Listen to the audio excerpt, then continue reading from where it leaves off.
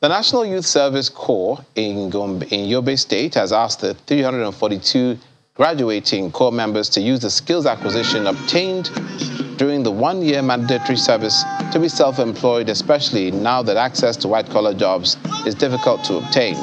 State coordinator of the scheme in Yobe State, Hafsat Jerima, disclosed this in Damaturu at the passing out ceremony of 2021 Batch A, Stream 2, held at the August 27th Stadium in Damaturu.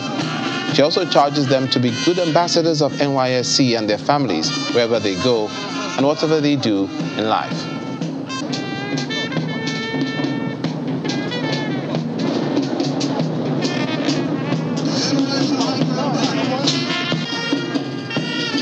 My message for them is, for the past 1 year that they've been with us, we've taught them a lot of things, we've mentored them.